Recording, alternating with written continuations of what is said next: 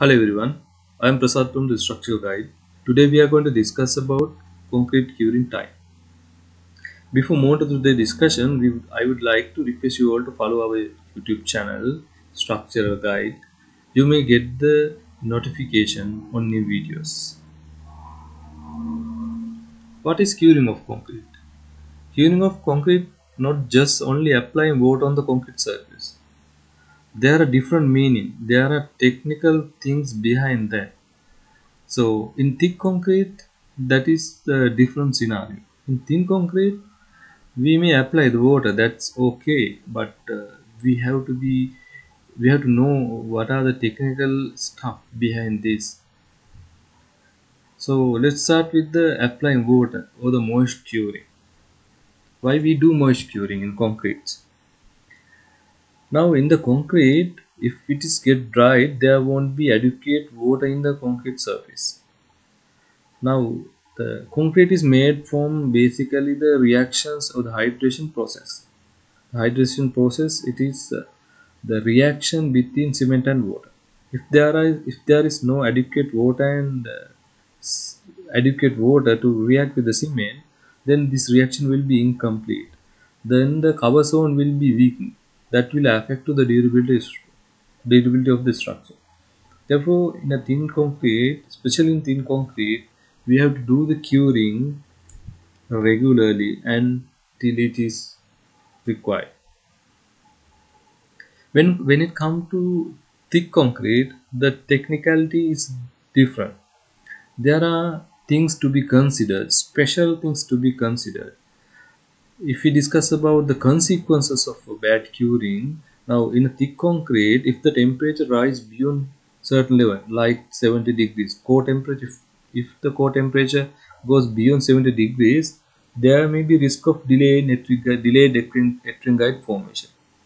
If this is happen, concrete inner core volume will increase, then there will be cracks in the concrete that will affect the structural strength and durability of the structure. In addition, we have to make now that is one thing. That is, we have to reduce the temperature of the concrete.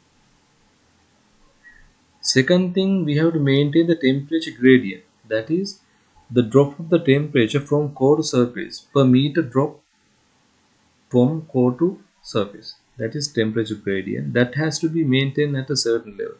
Generally, it's about 20 degrees we have to maintain. To maintain the temperature different. That is the temperature between core and the surface. That difference has to be maintained at a certain level. Generally, it's kept around 25 degrees. So, we discussed three things. First thing, we have to reduce the concrete temperature. We have to keep at certain level, like 70 degrees. Then we have to maintain the temperature gradient, like 20 degrees. We have to maintain the temperature difference, core and surface difference, at about 25 degrees. These three things we have to do. This is done by the curing. So there are different method to do that. Not going to discuss today in detail, but like uh, controlling the concrete mix design, we can reduce the temperature, or we can use the internal piping network to absorb the concrete heat. Likewise, there are different methods. So most important thing we want to do know is these things has to be controlled. That is, these things are the curing of concrete in a thick concretes. One more thing we want to discuss about the curing now, similar to the absorbing heater, sometimes we need to increase the temperature of the concrete. Now, when we do a concreting in a cold weather, in those situations, the temperature of the concrete will be very low. Then it won't complete the hydration process as we wish. So we have to increase the temperature. In such a situations, there are different method, curing method adapted to to increase the temperature of the concrete. So those are the five main things we have to keep in mind when we discuss about the curing. It's not just applying the water on the concrete surface. That's one thing. Reduce the temperature, maintain temperature gradient, maintain temperature difference, and the increase of the concrete temperature are the other things we expect from the curing. How long it should need to do the curing of concrete? So it's depend on a lot of factors. Now, if we take the concrete strength gain, now generally the concrete strength gain about 70 to 80% by about 7 days. Rest of the strength is gained it's gradually but at a slow rate. So this we have to consider during the curing process. As I first explained, the hydration process need to be complete to get the gain the strength. So most of the strength, if we gain earlier, the curing should be done that early stage. So as a general norm, curing is done for 7 days. Up to 7 days, it's a minimum period. Is we should do curing. That's a minimum period that we should do the curing. But in a thick concrete, that this may be somewhat different, because when we have a concrete like 1 meter, 2 meter, 3 meter. So it's a 3 meter concrete. So the core temperature will rise. That we may be controlled by different method, but the drop of the temperature, the heat generated in the core may not be come to the acceptable level or the required level within 7 days. That have to be considered when we do those kind of a concreting works.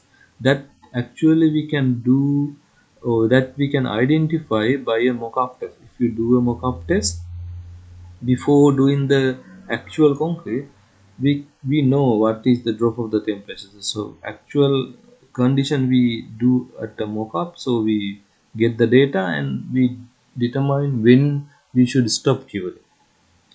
Those things we have to keep in mind when we discuss the curing period. So generally it is 7 days, but it could go beyond that too. So if you can see this figure also, now this justify different thing, but the most of its strength gain at about 28 days.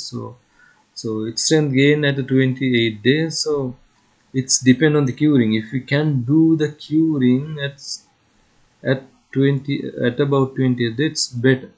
Practically it may be very difficult during the construction processes, but if you do more curing, it's more strength we gain. You can see if we cure the most of moisture entire time, that is about 1 year, strength gain will be very high. See, but 7 days and 20 days there's no much different. But if you do lifetime, at the end of the 365 days be little bit higher side, but practically it won't be done. Therefore, as a general norm, we do curing at about 7 days. That's what we are going to discuss today. So let's meet from another video related to the civil and structural engineering. Thank you. I'm Prasad from Structural Guide.